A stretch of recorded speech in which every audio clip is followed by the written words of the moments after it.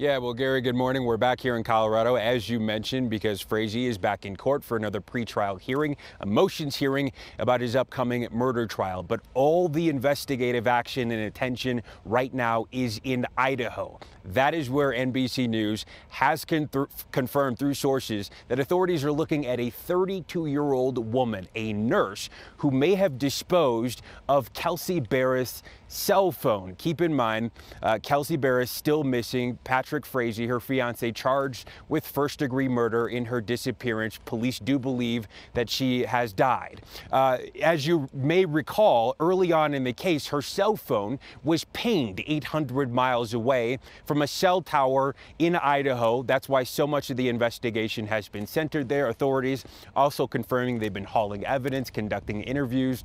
And a large part of what they're doing in all this is based in Idaho, but a large part now is focused on this possible woman and her involvement in the case. All this is happening while the couple's one-year-old daughter, the custody battle back and forth, has been going on for weeks now. We'll have much more on that and much more on the entire story coming up on the Today Show. Back